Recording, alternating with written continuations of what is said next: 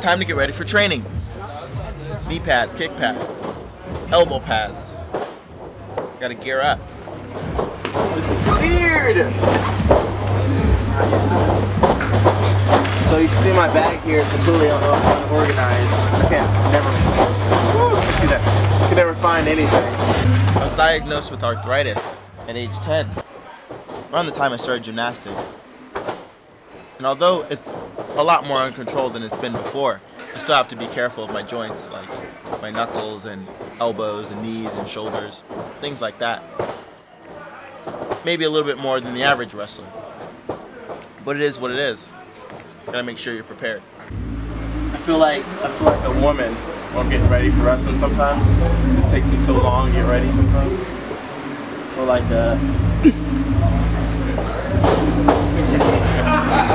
I have to put on my makeup and my mascara and all that stuff.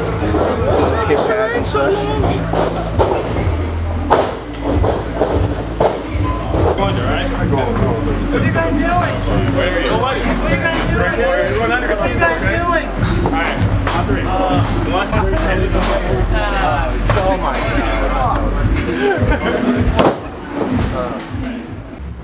So after greeting everyone, talk to some of the more veteran guys and we catch up about shows we may have done the past weekend or shows that are coming up or things like that. Maybe sharing knowledge. Or maybe just goofing around sometimes.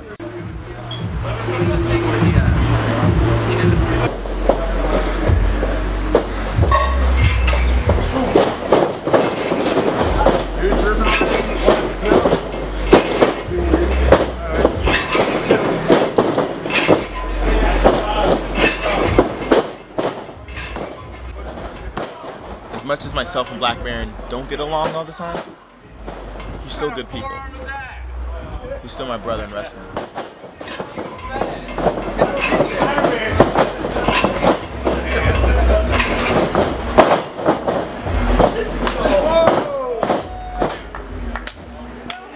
Everybody does drills to stay sharp. Wrestling is unlike anything else. Bumping, running, jumping, flipping, falling, flying, punching, kicking, getting punched and kicked. It's crazy. You don't experience all this in football, cheerleading, basketball, I don't know. It's a lot. And the biggest thing is we have to know how to do it all when the lights are on and when everyone's watching. When we're on pay-per-view, when we're on TV, in front of a live crowd. So of course we have to practice. Tackle, drop down, leapfrog, out of the corner, all this kind of stuff. Stop miming.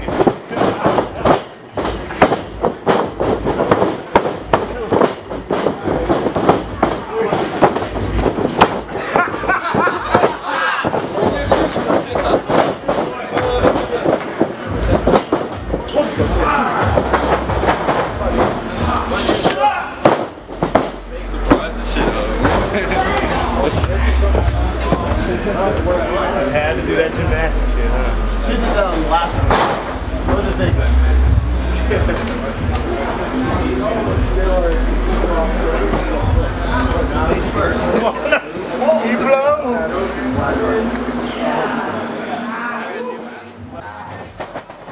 After a while, I spent some time teaching the new guys.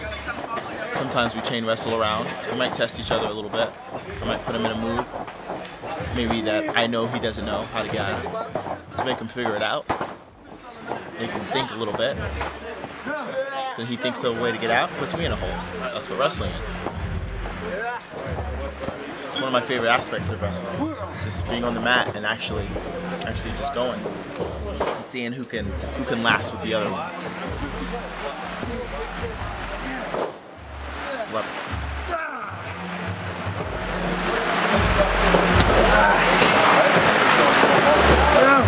The rising stars in the pro wrestling world right here, WWA4. It's always good to give back to some of the new guys, especially the ones that are hungry.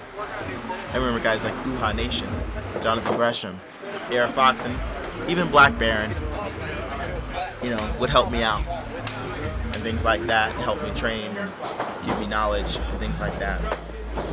Mr. Hughes gave my basic training, but there's still so much more to learn outside of that.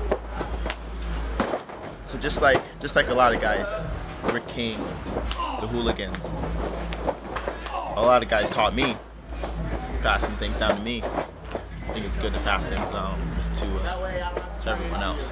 Apparently I don't do this for a living, but you know, I do this. So it's like, it's awesome.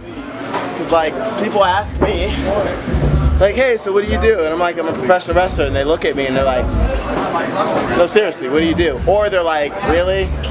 Okay, all that backyardy crap, you know? But when they actually see what professional wrestling really is, and they see, especially when they see me in the ring, they're like, okay, they're kind of taken aback. And they're like, you know what? Forget everything I know about wrestling, because this is, this really is wrestling firsthand. You know, another thing, it really flabbergasts me how many people think this canvas is soft. Do you hear that?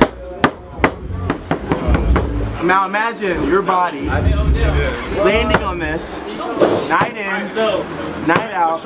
You can't fake gravity, ladies and gentlemen. Put them on the top rope, 630 senton form, splash, bam. You're bound to not feel good the next morning. That's all I'm saying. It's time for me. It's time for Coach Jacob to go back to work tomorrow and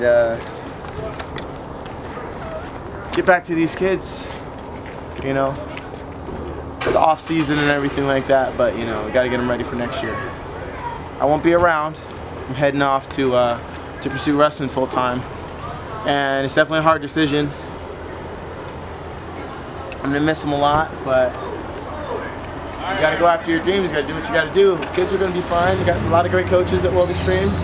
They'll be good. Charade's got to go out and take over the world, baby.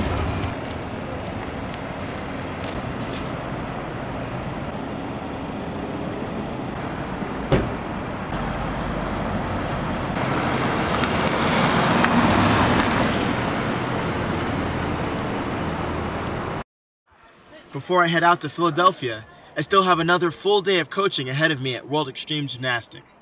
Can I turn these little humans into little championship heroes? Find out on the next episode of Charade KOD, Kick Out of Death.